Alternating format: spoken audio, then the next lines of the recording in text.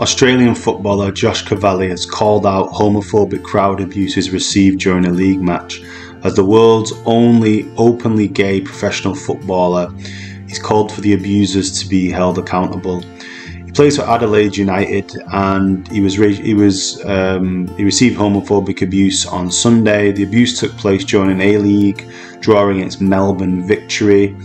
Obviously, Cavallo is really upset about what's happened, and I really think it's a great junction now to show by the authorities that they're serious about kicking out homophobic abuse and all forms of abuse out of football stadiums. But I'm not too sure what's going to happen.